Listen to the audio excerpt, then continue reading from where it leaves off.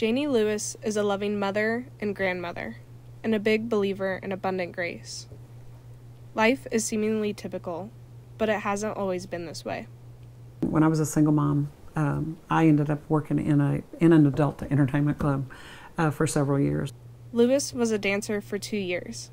She says she did it to support her family. But I fell into the trap that a lot of single moms do, that I felt like there wasn't anything else I could do. I didn't have training to do anything. I had a child at home. She says that after what felt like years of hell on earth, she finally found a way out. You know, I had people praying that I would get out, and fortunately I did, because if you stay in it very long, it's very, very difficult to extricate yourself from that world. Luckily, I was only in it for a couple of years. In 2012, she used her past to create a brighter future. Lewis created the organization Natalie's Sisters to help support girls that are in similar situations. We have several different areas of our ministry. We have a drop-in center where the ladies come Monday through Friday, and they can get breakfast and lunch and a snack bag, toiletries, clothing.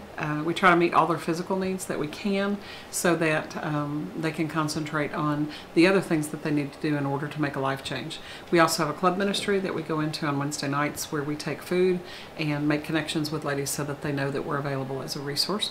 We have a drop-off ministry as well on Friday afternoons. Does pretty much the same thing.